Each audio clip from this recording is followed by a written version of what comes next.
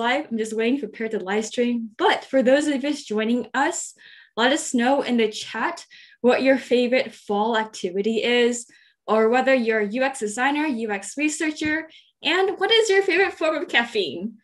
Just because I see in the chat a lot of y'all are interested in caffeine. Oh, running. I love running. Running is funny. Comment running is funny if you also like running in the chat as well. Cool. So we are live. Welcome, everyone. If y'all are new to Design Buddies, welcome. I'm going to share my screen really quick, just a brief intro overview. Feel free to turn on your camera as well. We also have some fun Zoom backgrounds, but Design Buddies, we're a really wholesome design community. We really just want to provide resources for all of y'all, no matter where you are in your design adventure. We support a lot of designers, and I'm Grace. I founded Design Buddies in April of 2020, and since then we've kind of exploded. We had a lot of massive growth since then, and full-time, I am a product designer at Electronic Arts based in the Bay Area. So I love design. I also run a huge design community, and we have a lot of resources like mentorship, events like this, portfolio reviews, and more. And we've done so many events. I think we're about like 70 or 80 now. And this is all on social media. So definitely if you want to connect, we also have a newsletter that just launched. And just some house rules. Events are recorded, so our buddies from other time zones can access it. And by attending, you grant consent. If you don't wish to be recorded, you can watch on our YouTube channel. So just search Design Buddies on YouTube, and you should be able to find it, our YouTube channel. And feel free to engage via chat. This is kind of like the perks of online events, where you can be loud. You can, like, if something that our speakers say resonate with y'all, feel free to just respond to it in the chat. And also, we really want to encourage y'all to connect with each other, especially if y'all are earlier in a career. It's good to meet other buddies and have a strong support system. So we have a networking sheet that'll be dropped in the chat where you can connect with each other, send each other a personalized LinkedIn invite saying that you met at this event. And then for our questions, please keep them on Slido. We will be dropping the link. But we have a lot of questions prepared from what y'all submitted on Luma. But we also want to prioritize our live questions from our buddies. So on Slido, you can submit all of your questions and upvote each other. We'll also be doing group selfies afterwards as well. So yeah, fun backgrounds, fun Zoom backgrounds that y'all can use for that as well. And if anything our speakers say resonate with y'all, definitely share your takeaways on social media, tag our speakers, tag Design Buddies. And lastly, feel free to hop into our Discord community to continue our conversation and partake in our wholesome fun and just have fun and be respectful. So I'm gonna stop sharing my screen and comment hype in the chat if you are super hyped for this. I feel like I'm a Twitch stream, but not really. So with that, I had way too much caffeine today, as you can probably tell. As you can see, we're super casual and wholesome here at Design Buddies. We just want to create an environment where you'll feel really chill. And so with that, we're going to hand off to our wonderful speakers, Andres, Jasmine, and Chris. So I'm going to go in the order that we see on the screen, but we're going to go with our first question is, what are you doing now, and how did you land your first UX job? So we're going to go with Andres first. Hi. Okay, cool. I'm not muted. Neat. So I am a senior UX researcher at Lowe currently. Before that, I worked for almost 6 years in the gaming industry for a contracting company in Florida. So how I got my job is that I got my it's my current role or my first role? Your first UX role. Well, my boss was my teacher in college, so he got me the job. Essentially, that was it. I did an internship for him while I was still in school, and because he saw a lot of the work that I did, he liked the way that I worked. He offered me a position. Not only that, but because I am a foreigner, I had to get either an internship or a full-time job in order for me to stay in the country. So he also did that to help me stay in the US. Awesome. Thank you. I feel like if you're all in college, professors are also great source of networking, like great resources for you to potentially find your first job as well. So utilize that when you can. Yeah, we're gonna go with Jasmine next. Hello, I'm Jasmine. I'm a designer at Autodesk. If you're not familiar with Autodesk, we're a global leader in the design and make technology space. We have over 150 products and services covering many different industries. I'm specifically in the construction industry, which is a very interesting space. And how I got my first job in product design was at a small company called education.com. And it made sense because I'm actually a career switcher. I used to teach high school and middle school science for about 5 years, decided that's not for me for forever. And so I did a boot camp type of thing, learned some of those skills, and really utilized my network and my mentors to land my first job in that space. Yeah, that's me in a nutshell. Awesome. Thanks for sharing. Science is super fun. Like that's like my favorite class in middle school with science. Yeah, with Chris next. Hi, everyone. I'm Chris Becker. I currently am a UX and product design consultant, working for myself, working with startups and some advertising stuff here and there. My previous role was as a lead curriculum architect for a UX UI bootcamp that has been taught all around the world. And my first UX role came out of a colleague of mine from grad school. I went to the Art Center College of Design in Pasadena, and I had a master's degree in media design, which essentially like all my colleagues from that program are product or UX people, because we learned human-centered design and prototyping. And a guy was like, "You'd be good for this. Come join this group." And so I took over. There was a woman who had to go on maternity leave, and I took over her role for my first 4 months or whatever while she was gone. That role ended quickly, but once you get your foot in the door and you can show that you can do the thinking, other doors open pretty quickly. The first door sometimes is hard, but you got to lean on your network to just start sharing with everyone you're really interested. If you show that you can do things and that you can think the way, and you learn a ton along the way as you do. So yeah, just keep at it. Yeah, definitely +1 on that. I feel like getting my first job was like the hardest, but once you get in, you have something on your resume to prove for and keep getting more and more. I actually got my job at EA without applying. Let's do networking. So networking is like super, super important. And I'm going to jump into some of the questions that was submitted by all of y'all on Luma. If you have any other questions for our speakers that you would really like to ask, please populate our Slido with that. Our friendly moderator, Shayna from Design Buddies, dropped the link before. So you feel like we scroll up in the chat to find the link too. And yeah, it was really great to hear about all of y'all's diverse backgrounds. This show that a lot of our buddies and design buddies come from something completely different. And I feel like oftentimes you might feel like you're behind, but a lot of people kind of find their way to UX in different paths as well. So you're just right on time. And with that, we're gonna jump to our first question, which is, we just related actually. How do you craft your narrative in your resume, portfolio, and LinkedIn to explain your career shift to UX design? And if you have a lack of UX specific experience, basically, how do you leverage your background, that's like your non-UX background, to get a UX job? And we're gonna go with Jasmine.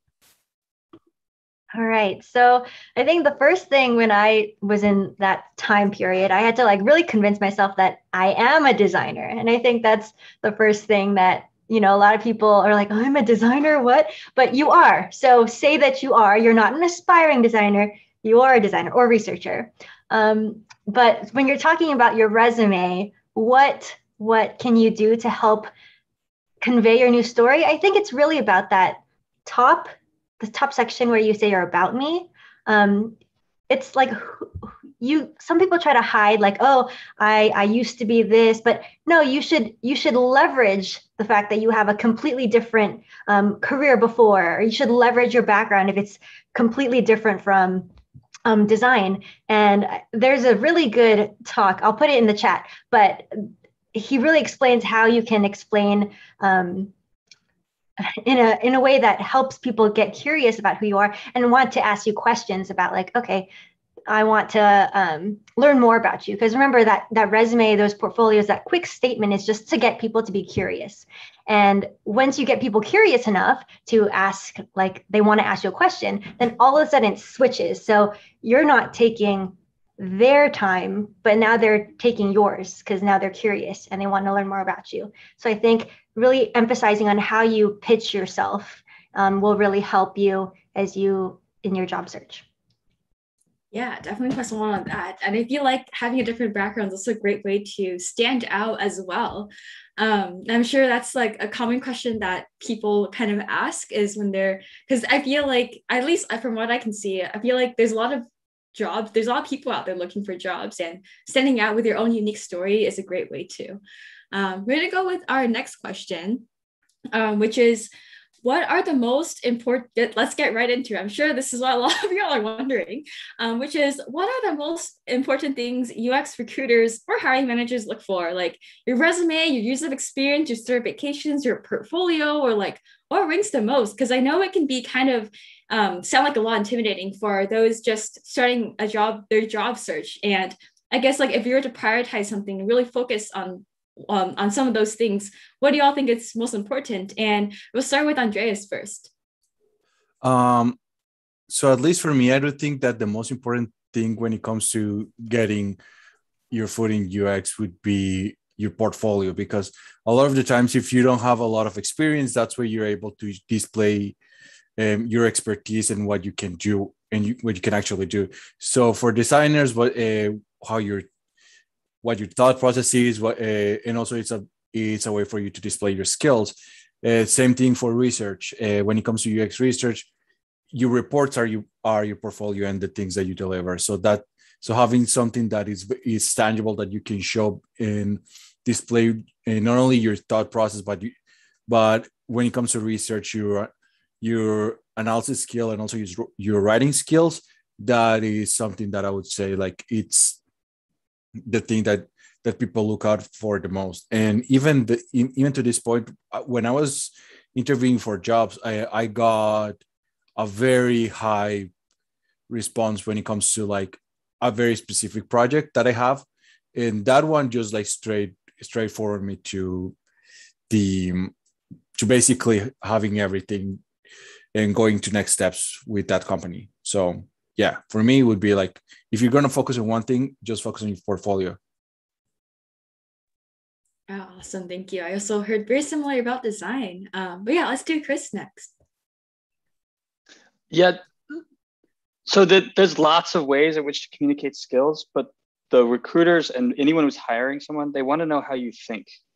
So there's no right way in which to do that, but there's lots of ways. You see case studies all over the place. It's like all of that is about process. And if you can communicate that you know the design process well, that's what we want to hire for. Like we want to be able to pull somebody in who we don't have to train from ground up, that you kind of know the baseline, and then that you can do that, right? But there's this premise that I see a lot of, like, it has to be perfect. I'm like, no, there's no perfect in design.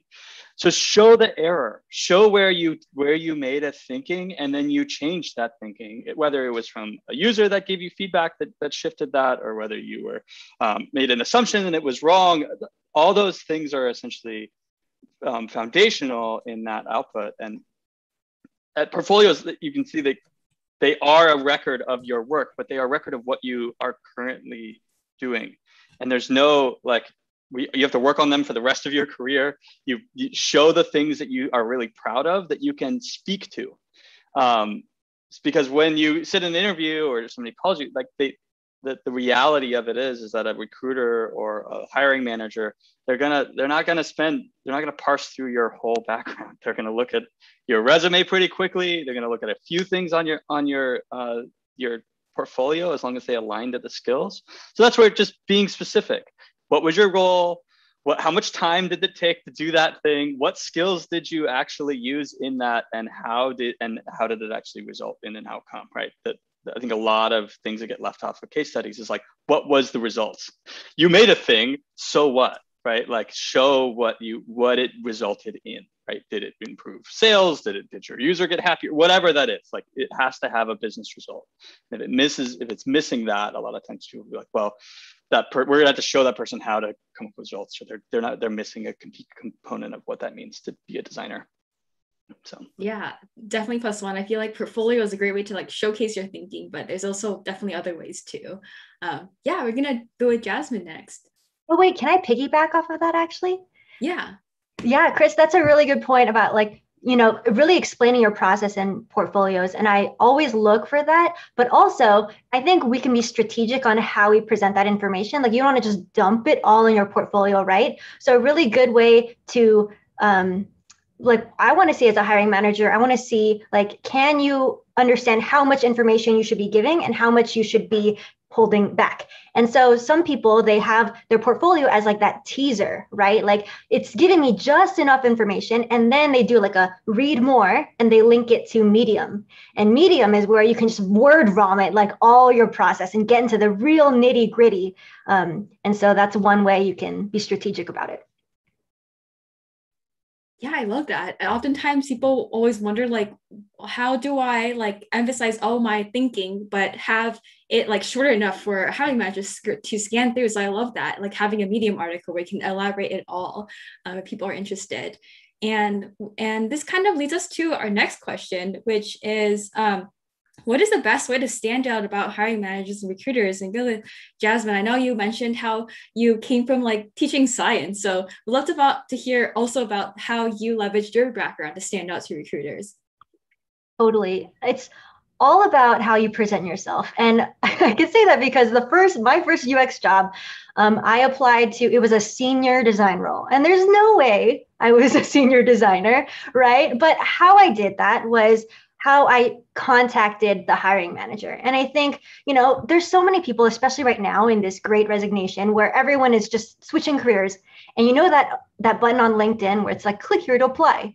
How easy is that? How many people do you think click that button? So, like, do you expect to get a response? I don't know. There's like, you're one out of a bajillion. So the key is you really need to get human eyes on your resume, on your portfolio. And how you do that, there's a lot of strategies. And I'll put in the chat like an article that goes really well with this, is you need to find who the hiring manager is.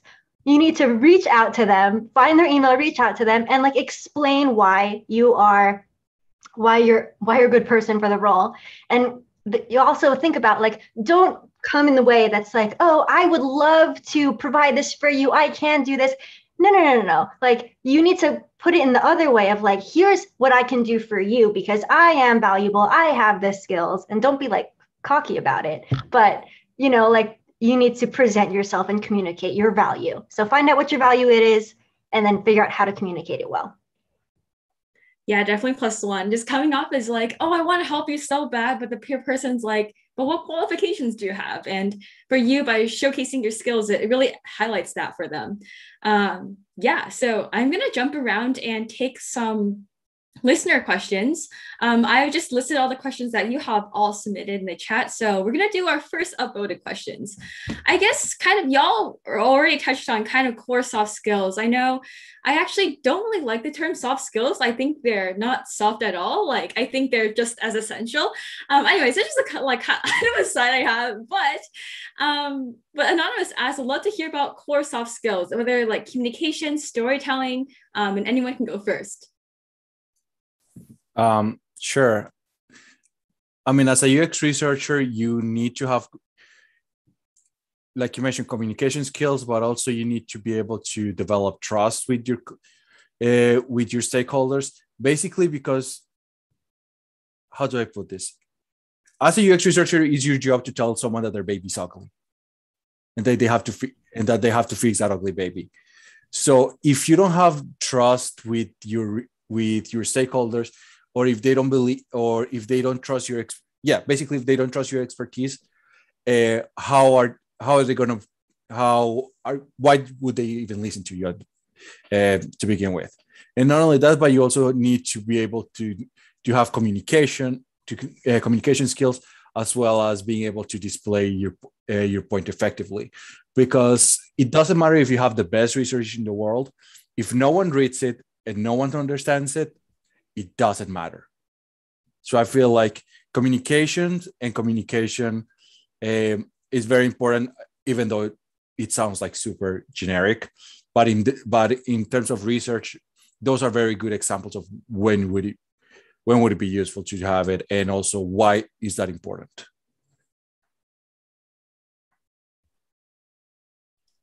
Yeah, I definitely agree on that. Oh, Chris, yeah, do you want to go? Great. Andreas, I totally agree with you. What you're communicating, like, why is it important? And the problem is sometimes portfolios is it's hard to show the whole thing, but you want to show the nuggets, like what was the insight that drove that, and how is that shareable, right? Research in particular is one of those things, like, how well was this received by whoever you shared it with? Like, we worked on it with a small team and we shared it with designers, and it resulted in this outcome, right? But I think one of the things, Grace, you even mentioned is about like soft skills. There is no such thing as soft skill. Like actually, I think some of the things that get designers, UX designers in particular, some of their roles is their ability to lean on all of those soft skills. Public speaking, talking with strangers, working with users, like all those things are really hard. And to do that well takes a level of trust. And if you can get trust from your users, you can get insights from them. Those insights can then drive radical, really meaningful change inside of each of your outputs. But if you can't talk about that, or you can't show that you can do that, like, nobody trusts you to do that. And sometimes there is a lot in the UX role in particular, there's lots of autonomy. If you don't have a lot of autonomy as a UX designer, you're working at the wrong location. Like, if someone's pushing down on you, the role is to go out and find problems, right? To work with users intimately so that the business doesn't just say, do X. You're like, no, let's validate why that's important. And let's show that that actually can result in the outcome. That is not an easy job. And to do that well, you have to show that you're able or capable of those things. That's where, like, I can do that. It's so hard on a resume to list those things out, because most recruiters or efforts are looking for things like, can you work with Adobe or Figma or whatever? Like, can you use X tool or X thing? Yes, those things are valuable, but aligning them inside of I think writing is one of the biggest underestimates, like in most of design. But like, that's where a really well-crafted case study shows that you can write about an idea and think, right? Writing is thinking, and therefore doing that well is extending that. So I don't know, we use language all the time. I think the words we use are really important, and none of them are soft skills. So agreed on that. Yeah, I definitely agree on that too, writing and communicating. Yeah, Jasmine, did you also want to add anything as well? Yeah, there's always in the interview process, there's like that design challenge, whether it's a take-home thing or it's like an exercise and activity. And, on the surface, it's judging your process. But a lot of times that panel is really thinking about, how does this person respond to feedback? Do they take it? Do they just ignore it? Do they move on? Right? Those are soft skills there. Or what if we throw a curveball? How well is this person at adapting and being flexible? And so that's just something to keep in mind. Like, on the surface, it might be they're testing for hard skills, but they're always looking. We're always looking to see, do I even just want to work with you as a person? Like, will I enjoy working with you? At the end of the day, are you a human that I want to be around? So, yeah. Yeah, definitely. Like, I like to echo what Flora said in the chat, we call it human skills. So yeah, they're not soft. I feel like they're just as important, and we just call them human skills. It's sort of movement. I don't know. Yeah, we're gonna do a lightning round towards the end as well to get through as many questions as possible. But I'm gonna link some common questions that I've seen throughout the chat on Slido and also submitted into one question. There's always that whole like chicken and egg scenario where it's like you can't get a job with no experience, but you need experience to get a job. And so what is kind of your advice? And the question is, what would you suggest people interested in UX do to get started to secure their first job when a lot of job descriptions require 3 to 5 years of experience? And anyone can chime in on this. I mean, I would say volunteer, do projects on your own. Just because you don't have a job doesn't mean that you cannot do a project by yourself. Coming from video games, something that I used to do a lot was, oh, this game is out. I can do UX research on it. I mean, it's already out, so I can do literally whatever I want with it until and that's something that is super common. A lot of people get their first job from, like, for example, level designers. because they modded games. So that is a valid career path. So I would just say, like, if you don't have any experience within a particular job, just start doing things, and that would become the experience that you can later showcase on things like your portfolio and your resume. Definitely plus 1,000 with that. Oh, Jasmine, I saw you unmute. Oh yeah. I'm putting in the chat like a list of places where you can get pro bono projects. And they're always fun. But like Andres said, writing a case study is really, really helpful. So when I first did my boot camp, one of our projects was like this capstone project, and you could find it on my Medium. I basically did usability testing on Uber Eats, and I was, I don't know why I picked that up, but it was very strategic later when I was interviewing, when I was looking at some companies that were in that similar type of space. When I applied, I would like put in my cover letter a link to that case study and be like, oh, I've been thinking about this a lot, link, so, and then people see like, oh, okay, she knows what she's talking about, even though she doesn't have that experience, like I can see how her thought process is. And so doing case studies on any type of app and just pointing out things you observe, things, how you can improve it, how could it benefit the business, can make you really stand out. Definitely plus one on that. I did one on Discord, and that helped me. I actually presented that at my internship interview with EA and got the job. So I plus one with Jasmine's advice. Chris, did you also have anything to add to this question? Yeah. So if you're really committed to doing UX for your career, it's it's a journey, right? It's a path. So like, don't allow like not having a project to keep you from doing that. Like if you're curious, you want to follow through like that, don't stop. Like a lot of people will do classes or like they need that prompt to do that. But like thinking about problems in a way that allows you to continue to grow your skill, continue to be related to that, only extends that. Networking is another one. Is like take experiments, talk with people. I know all of us came from ADP list. Go look and talk with other designers who may then have things that are like, oh, there's a huge problem that we're dealing with now that we didn't have before. I mean, we joined a pandemic and we're all here. Like the world changes really fast.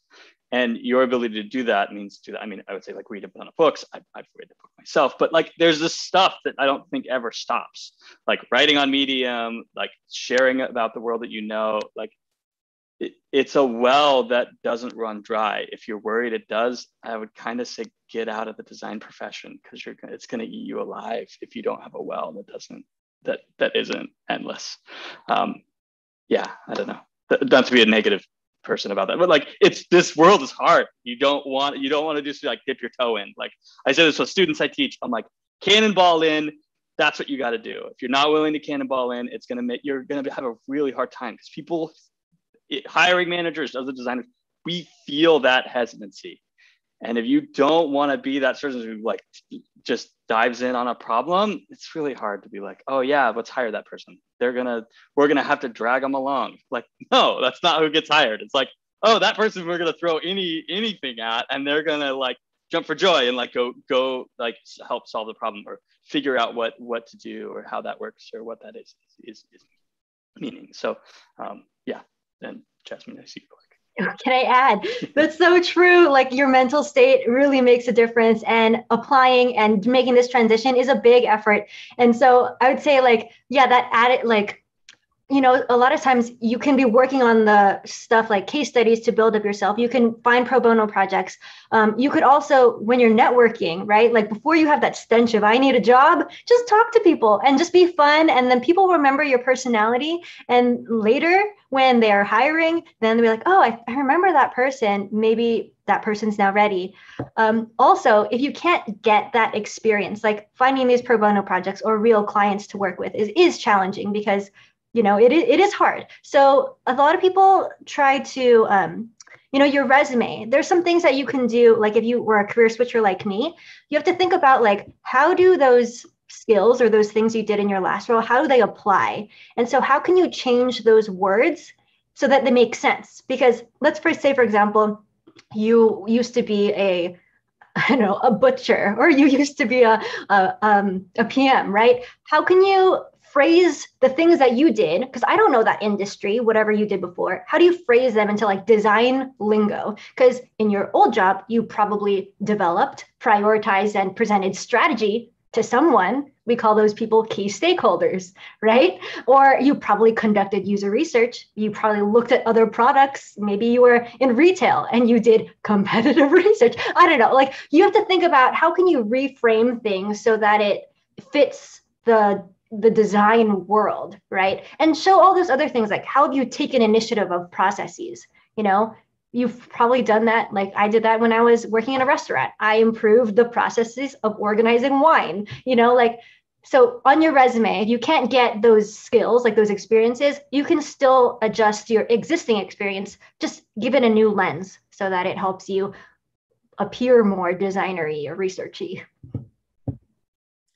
Yeah, I love that. It's like applying processes, especially for those coming from like engineering. I talk about how I balance like biological systems and like systems thinking. So there's always things you can pull from other things, even if you might think like they're not related. You can find some stuff are.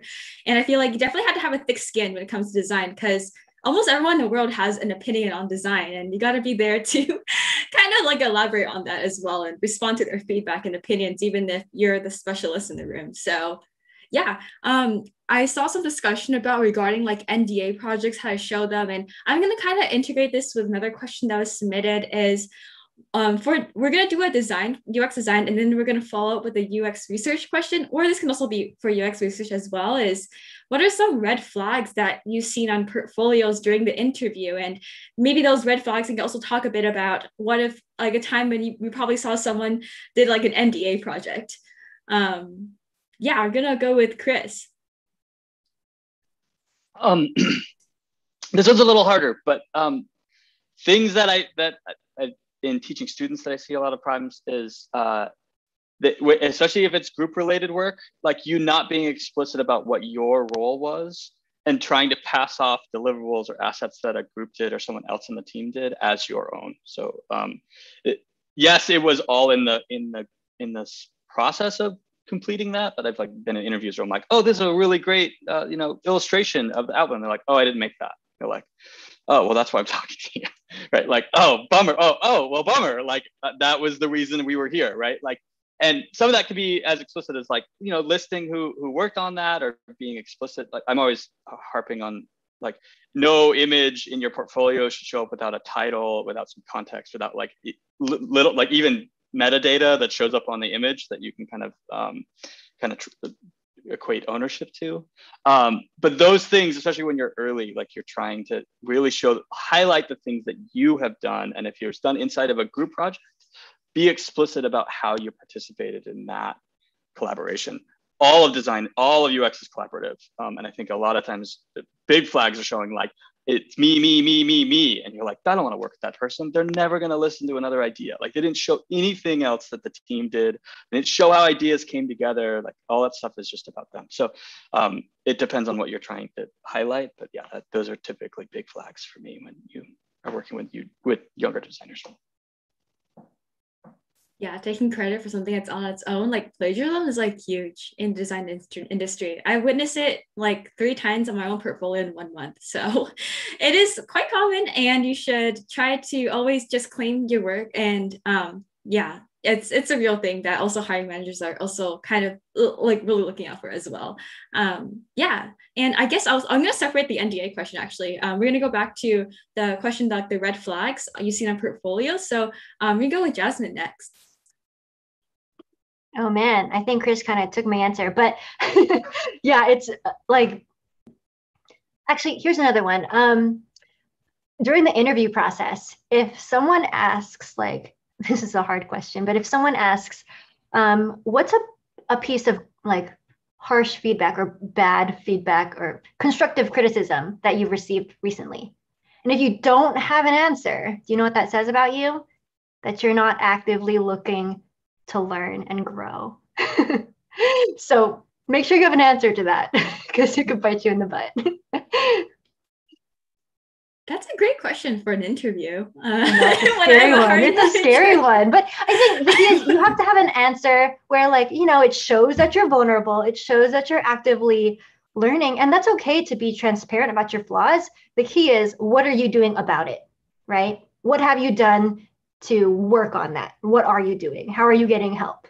So it's okay to be transparent. I think people appreciate it, especially in these days.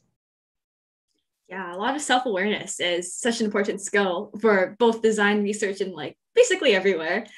Yeah, I guess Paige asked, can you give a quick example about how to answer a time when you responded to like hard feedback or a time where things didn't go well? I guess I kind of put everyone on the spot, but in case anyone had an answer, otherwise you can skip over. I mean, I used to have a default one. When I was first starting to interview, because I'm not a native English speaker, I had a really thick accent. So accent, and also depending on where someone is from, I have certain difficulties understanding them. So, and this sucks for me because I live in Florida, but the really Southern accent, like the Georgia, and I'm not talking about like the Southern Belle type of thing, but like deep country, I cannot for the life of me understand it. And I had a teacher that spoke like that, and it took me 2 weeks to understand what he was saying. So I was very upfront with telling them like, oh, something that it was really difficult for me was to do certain types of moderated studies, especially usability studies, just because certain accents I cannot understand very well. And I'm working on it by familiarizing myself a little bit more with the different aspects of English. And it's something that it is really easy to overlook just because people that are native speakers take for granted. Yeah, I feel like that's an interesting question as well. And I feel like there's always different areas and demographics to consider. Yeah, we have like 20 minutes left. So we're going to do a lightning round at the last 10 minutes. So that's when we try to breeze through as many as we can.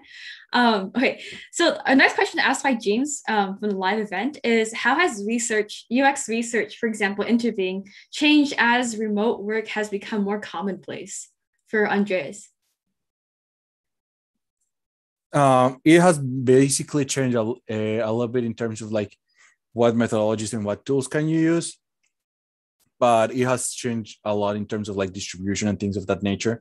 So when I was working with video games, it was, oh, how can we safely deliver a build and make sure that it doesn't get any leaks? So it's mainly through security things that have changed because we don't have that control. And also when you're moderating a test, knowing that you're also impart tech support, just because you have to see what questions happen, what things arise, and being able to solve it, not just from like a methodological standpoint, but also like, oh crap, this broke. What do I do now? So that is also a part of like how it changed, because before we knew each computer, I knew what our computers have. We were able to test the build in our own machines beforehand. But now we were just sending a build and hoping for the best. So that's methodologically, I don't think that it has changed too much, but it's on those day-to-day tasks that has changed the most. Awesome, thank you. I'm going to go another question that was submitted, and then I'm going to tackle the ageism question after that one. So this one, user research centered, is what methods, tools, experiences, and/or frameworks do you consider absolutely necessary for entry-level UX researchers to enter the field already proficient in, so they prepare to succeed in the role?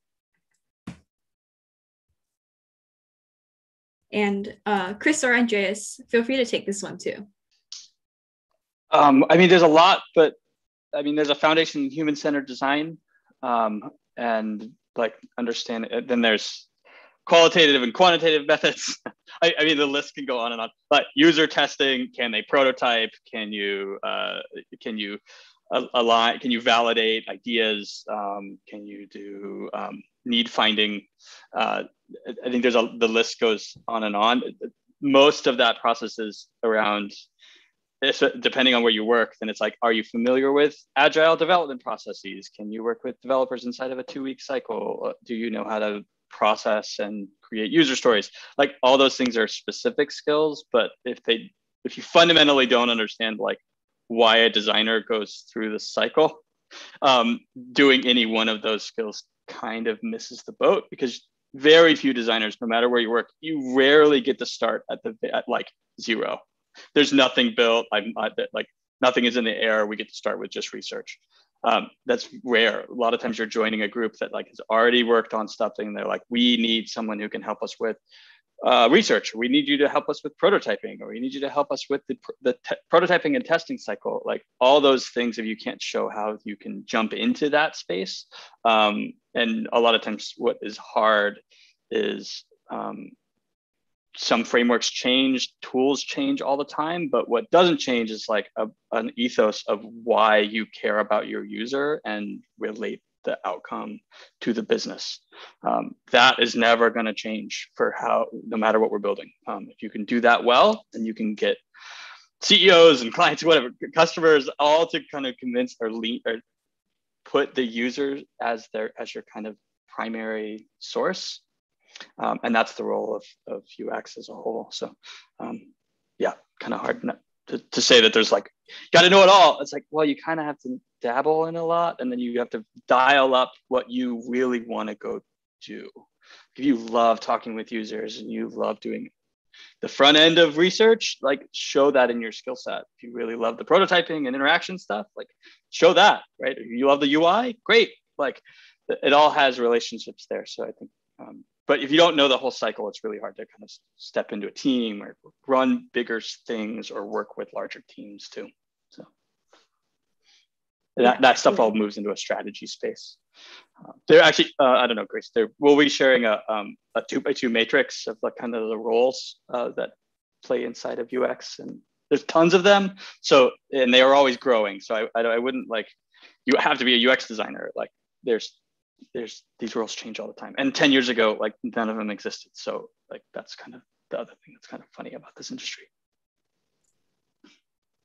I mean, I think for UX research, you just basically know what qualitative, quantitative is, and have a little bit of knowledge of when would we be appropriated to, when would be like good to use what. Aside from that, anything else is a plus, like familiarity with certain research methods. It's okay. And also you can learn a lot about different things on the role itself. It's not like if you're a junior UX researcher, I'm gonna have you do like a whole qualitative unscripted, like free flow cognitive walkthrough of what it is. And also just don't be afraid of telling people you don't know something. I'm the first one that I don't know I don't remember the names of things. So a lot of the times when I'm speaking with other researchers, I have like I have Google open because I'm like, I know I've heard this before. I don't know if I've done it. And 9 times out of 10, I either have done it and I've completely forgot the name of what the thing was called, or it's like, oh yeah, I read about this, but I haven't done it yet. So I would say, like, from a research standpoint, like, I mean, straightforward, you need to know how to write. That's like main thing for everyone, is like for every single UX discipline, I feel. But in terms of like, what do you have to know? Not a lot. It's just mainly being familiar with some base concepts of, I know what qualitative research is. I know what quantitative research is. I know when it's appropriate to use, when the right time for using qualitative versus quantitative is. I know what mixed methods means in terms of like research. Do I know how to do all of those? Not necessarily, but I know what they are. And just having that baseline, it's like something that it would be really good and really helpful for when you're just starting. Yeah, definitely plus one. You don't need to know everything, but you need to know how to Google really well as well. And being able to apply different methods, different situations. So we're going to go with the ageism question, and then we'll go over Chris's 2x2 matrix of the jobs, and then we'll do a lightning round, and then we'll do a group photo. So a big question that was also submitted in Luma and also in the chat is, have you witnessed accounts of ageism in UX hiring? If so, what tips would you give to someone that might be facing that? And I'll go with Jasmine. Yeah, I have worked with people who are older, and they have voiced to me that they worry about that sometimes. And I think, I think it's like when I'm hiring, I'm thinking about like, do I want to work with this person? Like, what value do they provide? And like, it's kind of that thing, like your vibe attracts your tribe, right? So if I see that this person is like active in the community and posting on Twitter and like just like really engaged, then like age doesn't mean anything to me. So yeah, I hear it's a concern from people, but I haven't experienced it myself. I feel like for me, like reverse ageism. I don't know. Well, I would. Oh, yeah, true. Okay, true. Yeah, take that back. Yeah, on your resume, I feel like before, like I was taught, like put your year of your high school graduate. Don't do that anymore. We don't need to know. Like irrelevant. So yeah, I guess that part's true. Yeah, and if people used to ask me my age during interviews. I'm just like, I ask, why do you want to know? And so if people like ask you my age, ask, why do you want to know? Yeah, ask them back.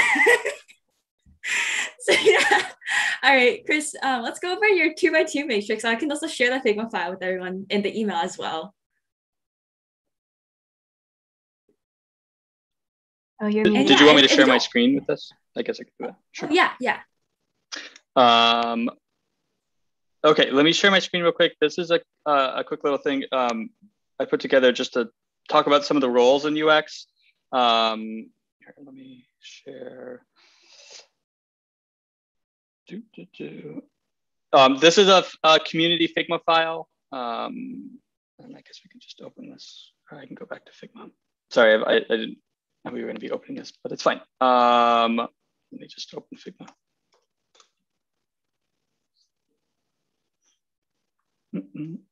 Sorry, you guys are all seeing the backdrop. So essentially, this Figma file. If I get rid of this thing,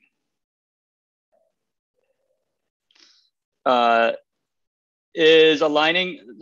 There's essentially, I don't know, 10 or 15 roles, and this is a 2x2 matrix, which some of you may see. I'll get rid of this for right now.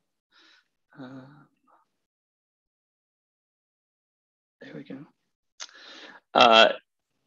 The 2x2 matrix is essentially set up along a spectrum of like, is it non-technical? Like, do I have to know computer science versus highly technical? Like, I probably have to have a computer science degree or some knowledge in coding and front end and back end. And then the strategy versus kind of execution. Again, there's a lot of arguments that these bubbles move around a lot, but essentially, like, there's some space of like product designers typically live kind of in the middle. UX engineers obviously like come from the world of coding. Solution architects, software solution architects, very strategic in their space. A line up here. You'll see some of these roles that aren't maybe typically under UX, but like if you are designing software and you are doing that at a high level, like you either are working directly with UX people or you have to have a lot of overlap in your knowledge base. Things like content strategists, I think this is an argument that customer experience goes over the whole top of this thing, but whatever, we don't need to argue how big the bubbles are necessarily. But a lot of these roles are things like content strategist, customer experience, design researcher, content strategist, information architect, interaction designer, product designer, software solution architect, user experience designer, UX engineer, UX writer, which is becoming more common these days, user interface designer, visual designer, and web designer. Now, all of these at one time were always just known as like webmaster or as like information architect or like some other role that was inside the space. Now, a lot of them have skewed or been separated out.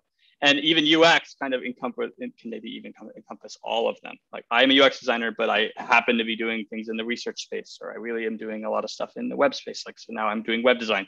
Like how you're applying those things aligns to that, but knowing how they kind of can move around is really helpful in kind of dialing up or saying, I really am interested in doing more systems, structure, logic components. Okay, well, maybe you look for roles that are more in the information architecture space, and then you're going to be doing sitemaps and navigation components and logic of how information is outlined and laid out. So this might be helpful in aligning that. Again, this is a community file that I kind of put up for you all to share. And these roles are also changing. 3 years ago, nobody called the UX designer a product designer. I actually know a lot of physical product designers that are all annoyed that the UX and product space is usurping that title, because they're like, no, you guys don't make a physical product. Like you're calling your thing a product, but like I'm the one who makes like the actual phone, and I'm a product designer. Like, so there's a space at which like this stuff is always going to change and shift. Knowing where the new titles come in, knowing how that stuff operates and roles, allows you to then kind of speak to these experiences and where you're interested in aligning to. And a lot of times I may come in through visual design and then like skew, like I know I was at a background in graphic design, but I was always interested in systems. And I took like I took a C++ programming class in undergrad college, and it was the only class I had to drop out of school. And the instructor was like, you shouldn't do this. And I'm like, but I'm curious. She's like, this is a weeder class for engineers. Like, get out. Like, you're an artist. Like, go away. And I was so frustrated by that I just like ended up learning a lot of it on whatever. I equate my like background in some web stuff to like MySpace, like messing with my MySpace page. My generation of the designers, it's like I can't. So many of them were just curious and built stuff that way. So the role here obviously is knowing what this space exists. It's always kind of moving and shaking around, and there may be a new bubble that pops up at any one point. And that is a relative ability to say, well, where are these roles aligning, right? Why are we seeing more product designers pop up? Why are we seeing less interaction designers pop up? And those may be equated to specific types of skills that you can align and equate into your portfolio.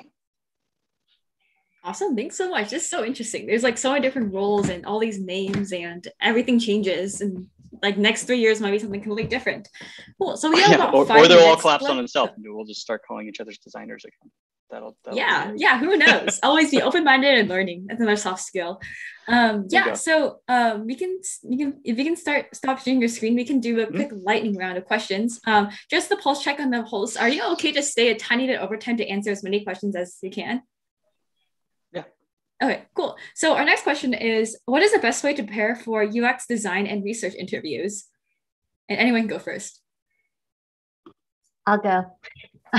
One thing I like to do is I look at the job description, and I'm very old school, paper and pencils and highlighter. I take my highlighter out and I get all the colors, and I like look at, okay, what does this job description, what do they want? Can I boil it down to like 5 things? Okay, they want someone who can communicate, who can collaborate, what are those things? And then I look at I basically have like a full long resume. It's like my lifetime resume. And it's really good to start doing this now, because who knows, maybe later you're going to switch careers later and you're like, what did I do in that one job? So keep this lifelong resume.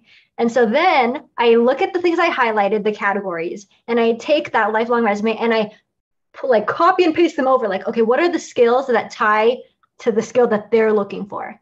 And then how do I frame those into stories that are very concise and that I could easily say, like, okay, tell me about a time when you had to make a hard decision. And then I'm like, okay, they're thinking of this question. Here's my answer. Boom. Like, the key, I think, to being a good interviewee is having your stories ready. Because like when you're like, oh, I don't know, like that's taking up their time. But if you can come up like, wow, this girl's really prepared. She has her story. She knows her values. She knows what she's good at. Like, take that time to really think about what are you bringing to the table and what are the experiences that act as evidence to show that. Yeah. So I love it. Lifelong resume, everyone. Go start yours today. And interviewing is a skill. You got to practice it. like if you're nervous, you're like, that's because like it's like public speaking. You don't just go up and do it. You like, some can pull it off, but like you gotta have it. You gotta know what you're kind of ready for. And if you have somebody you can lean on to do a mock interview, or like you have another friend designer, like interview each other to see how it goes. Like all of it is there as which a way. It's just like, and again, I think Jasmine makes a really good point. Like you got to have short, concise, you get a half an hour to impress people. I've been on interviews where there's like group interviews. By the way, those are the worst. But like academia loves them. And you're just like, I don't know, did I impress 8 people at once? I have no idea. I had a half hour. Like, I don't know. And then but like you just try and tell the stories at which you know, and you got to have them locked.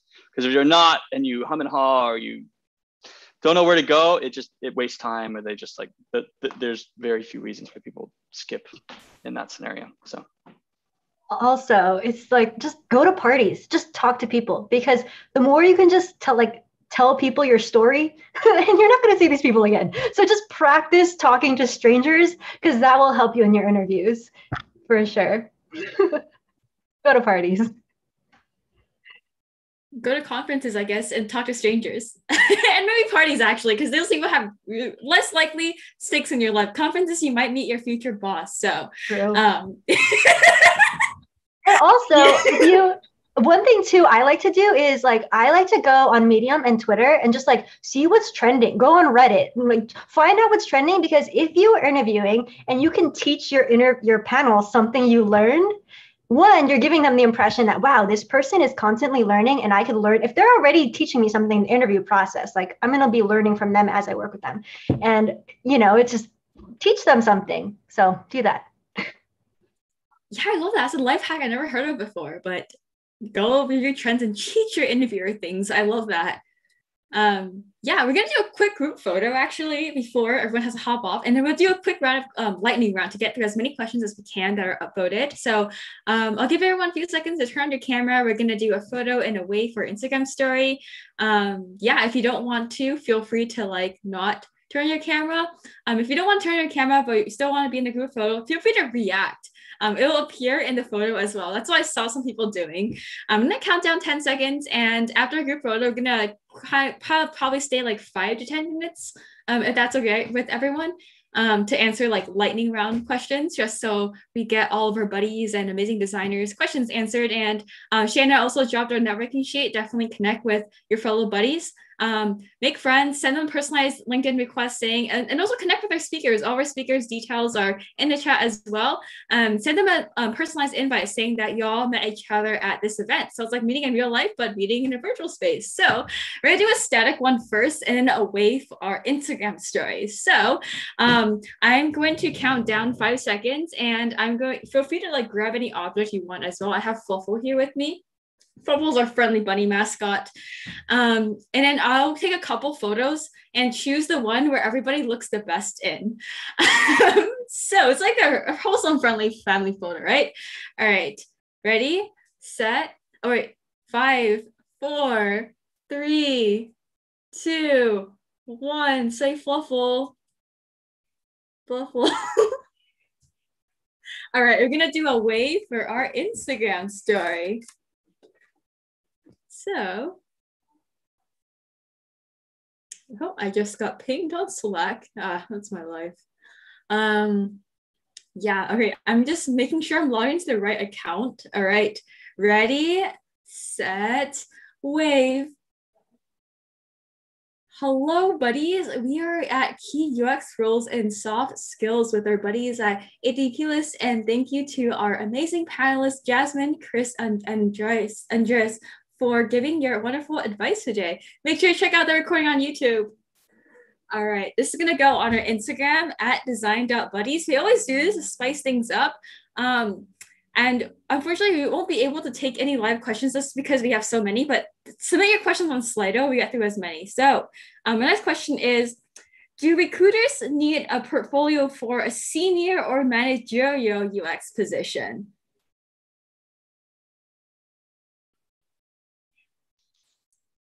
I'm one of those, like, I think everyone should have a portfolio. Though the reality of it is that as you get to higher ups, like the title and where you've worked speaks for itself, and you don't have to do that. So I know a lot of senior people who just don't have time, or they're just not actually actively putting a forward-facing portfolio. But I guarantee in those interviews, they're showing work, talking about what they do. Even for I always kind of even think like project managers and PMs should have portfolios as well. Like, here's how I handled an email, or here's how Teams, whatever. There's all this stuff that you got to show what you know how to do. So, but as you get higher up, higher recruiters get involved, and then it's more about conversations than it is about physically having your work present on a web page or any of that other stuff.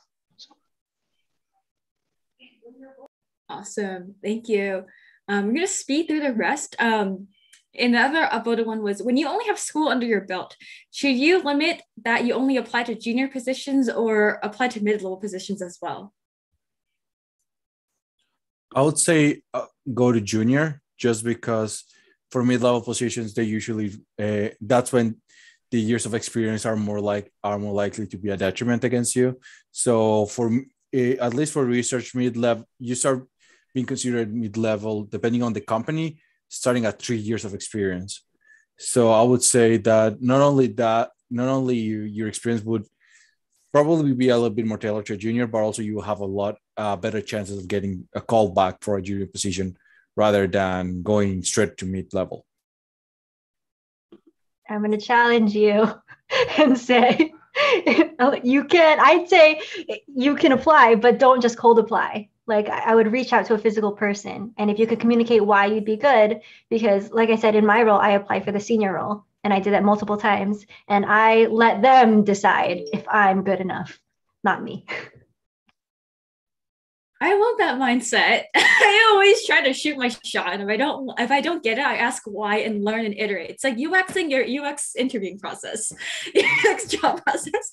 Always about learning and optimizing. All right, we're gonna go. Our next question is, how do you talk about the work you've done when you can't show your work on your portfolio because you got NDAs and confidentiality regulations?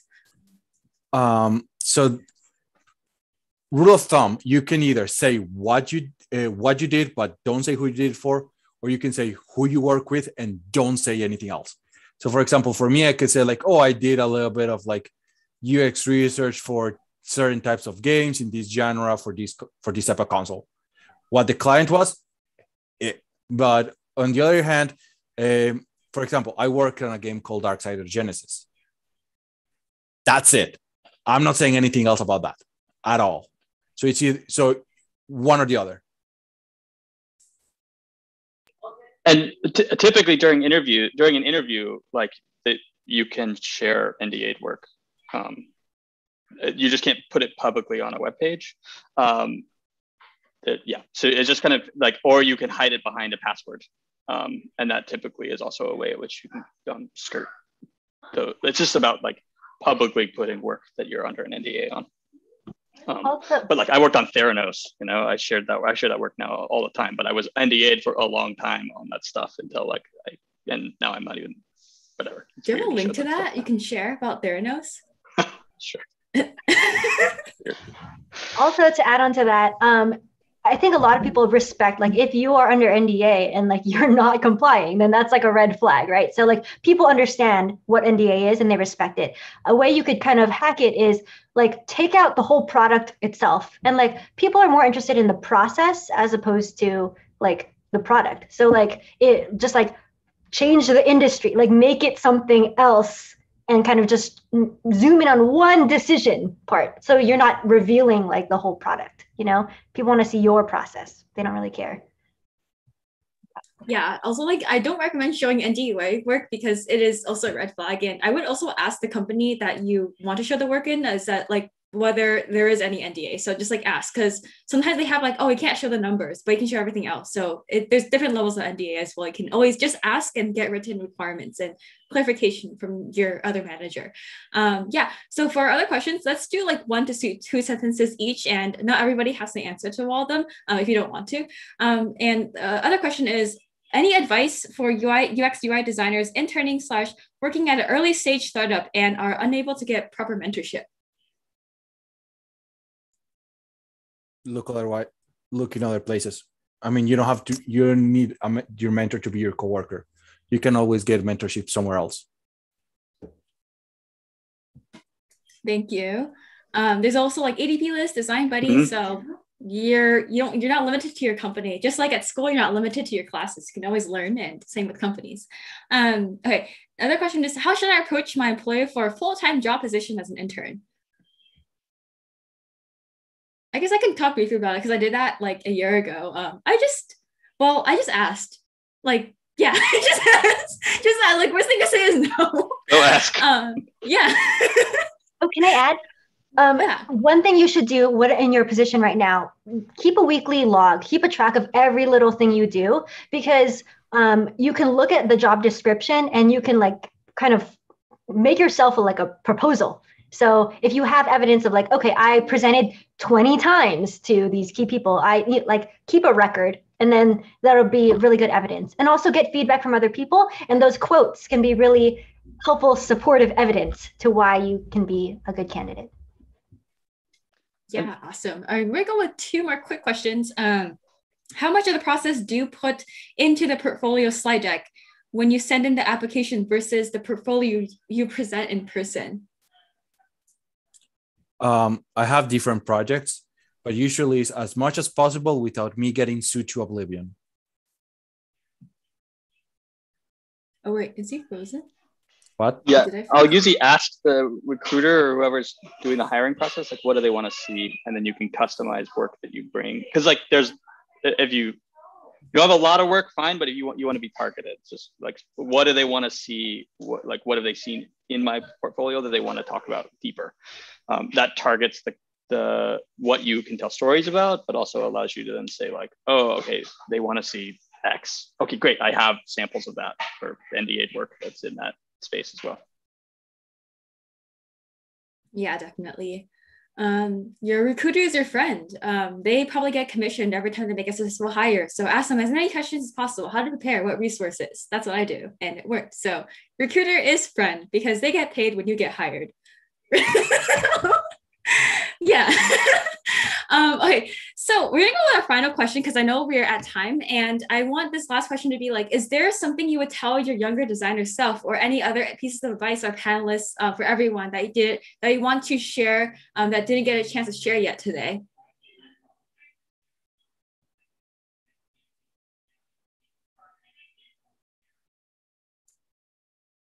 Buckle up. It's gonna be a weird trip. Buckle up. Yes, great advice. Because you're also been blown away. You gotta put your arms, legs inside the cart. Buckle. Is it a roller coaster? Yeah, I mean, the thing that is constant about UX roles is that they change a lot. So just try as much as possible to not be adverse to change, because that's the only constant on your job. Is like, it's gonna be different all the time. Yep. And I don't know. I sometimes I don't mind saying this, but like, nobody knows what they're doing. Not really. Like, the minute you realize that, then you can go help people, because like the problems change. This is what UX is about, right? Like, the problems change. Things are always different. If you can say, I know, I want to help you figure that out. Like, they may have been doing that longer, but like, I know tons of designers that have been doing this forever, and they're like, am I any good at this? All those users I tested it with yesterday told me no. But you get up and pick up and you do it again, right? And you know that you can continue doing that. That is the, like, just know that it's gonna, I don't know, that you can go help. And if you continue to help, people will see that, and that's worth investing in. Working with people who want to help you as well. Like, don't work for people who don't want to help you. Just, they're not willing to invest in you. If they're not willing to let you grow, there's other places that will. So go look for those places that let you go. I'd say I have 2 pieces of advice to my previous self. One, don't compare your beginning to someone else's middle. Like, you're gonna get there eventually, and you will, and you're gonna rock it. So stay true to that. And then also reach out to people. Like, I've reached out to a lot of people, and the community is so kind, so generous with their time. And like, don't think of it like, oh, I'm bothering this person. Like, think of it like you're giving them the opportunity to do a kind thing, you know? So that scared me a lot. I'm an introvert. So I feel you. Awesome. Thank you so much. That was amazing. Thank you so much to Jasmine, Chris, Andres for all of your wonderful advice today. And I also want to highlight what Chris said in the chat, like, don't work with people who don't want to help you. Like, there's so many people in this world. Like, just because someone like doesn't want to help you doesn't mean you have to work with them. Like, you can just say thank you next. I mean, you don't, that's like the same thing. Like, I feel like for my younger self, like I worried a lot about what other people thought of me. Like that was a huge blocker. But once I realized that I'm not here to impress everyone, I'm not here to please anyone. Like, it's not my job to please everyone. And yeah, I think as a human, it's easy to focus on like that 1% of people who are like not very wholesome. But most people in this world are nice. So don't let them get to y'all. I don't know. That was like, for me, that's like the one thing that kind of held me back for a lot of my college life. Yeah, so that wraps up our wonderful panel today. Definitely join Design Buddies, connect with Design Buddies, connect with all of our panelists with the link Shayna set in the chat. And thank you so much, Shayna, for being our friendly moderator today. We really appreciate it. Dropping a lot of useful links in the chat as well, and also connect with your fellow buddies on the networking sheet. Yeah, I'm going to stop live streaming to YouTube.